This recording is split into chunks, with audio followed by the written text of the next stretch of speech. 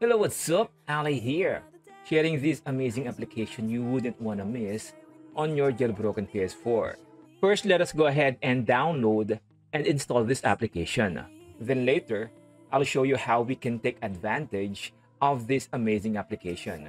The application is the Items Flow Game Manager. You will find the link on our description. Just open the link and scroll down and click on Download for PS4. Now we'll just have to transfer this on our external hard drive or USB and install. You can also find this application in the Homebrew store, but it is highly advisable to have a separate FPKG to install this amazing application. Now once you have the application ready, just go to the gold hen menu, package installer, then install. Now let us go ahead and show you how to take advantage of this application. To start, this application will allow you to customize your games. This is somewhat similar to Multiman if you are familiar with a PS3 jailbreak. If you want to load the game, just highlight the game, then press X, then launch. You can also dump your game on your external hard drive. This will allow you to transfer and play your games using external hard drive. But one of the best features this application has that you shouldn't want to miss is this will restore your missing games in case you have rebuilt your database. Because there are some instances where the PS4 sometimes automatically rebuilt its database when it counters some critical errors. Then all of a sudden, when you boot up your PS4, you can no longer see your games, but they still occupy space on your PS4. To show you, let us go ahead and rebuild our PS4 database.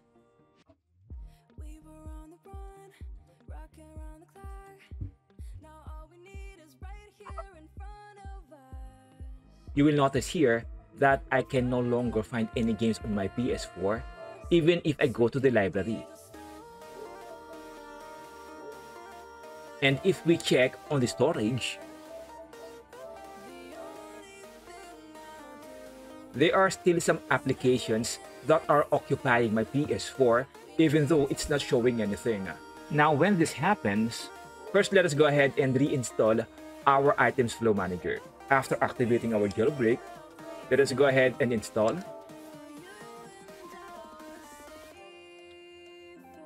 This is the reason why it is highly advisable to have a separate FPKG on your Items Flow Manager so that you can install it anytime, every time you need it. Now let's go to the application.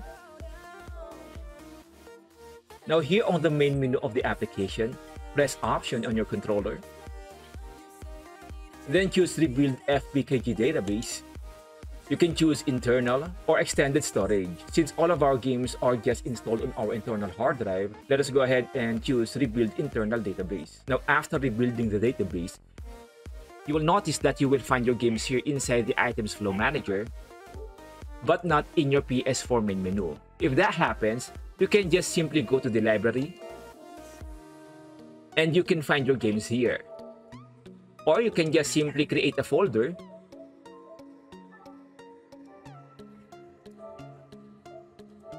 and add the games individually.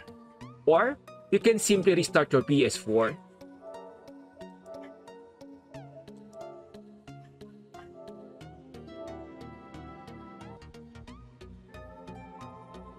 and they will be back where they used to be.